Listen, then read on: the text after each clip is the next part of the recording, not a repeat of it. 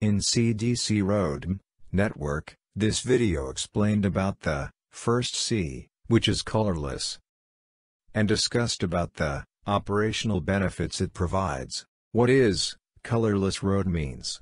In interviews sometime this question asked, and I believe you answered correctly, as wavelength can be recolored anytime. That's correct. But if you add more details, with its operational benefits, that would be impressive. So same we'll discuss here. Before colorless, let's first discuss why we need colorless, and what's the limitations of previous ROADMs that would help to relate colorless benefits. Original ROADM technology dedicated a separate port for each wavelength.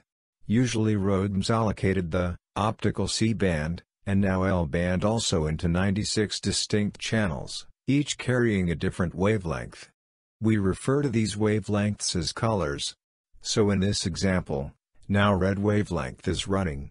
If service provider rearranges wavelengths, and changes the wavelength of the transponder signal, that need operations efforts.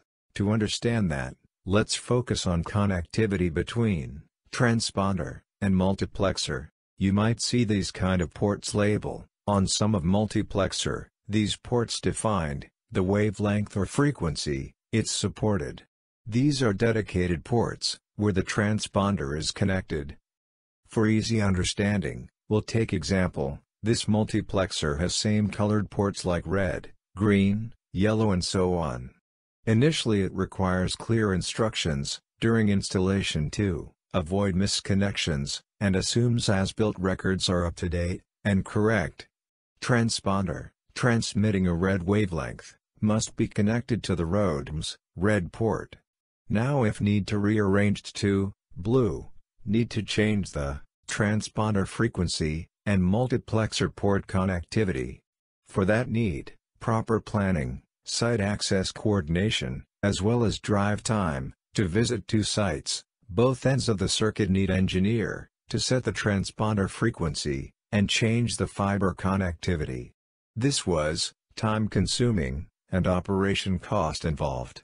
To avoid the physical intervention for any configuration change, first enhancement done on transponders equipped with full-band tunable lasers. With this, service providers could remotely reconfigure the transponder wavelength via software. There was no longer a need to physically change the optics. This was a great convenience. But once the wavelength changed, the transponder was no longer connected to the correct ROADM port, and traffic was blocked because of the one-to-one port or color mapping. The service provider still had to send a technician on site to physically reconnect the fiber cable to the correct port in order to restore signal flow. Still need more enhancement towards complete automation.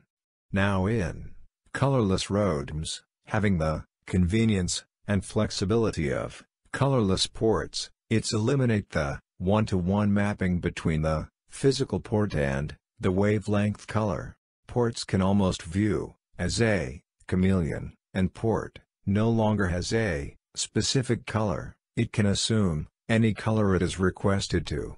With this colorless functionality, any transponder wavelength can be connected to any ROADM port, and the wavelength can be recolored anytime.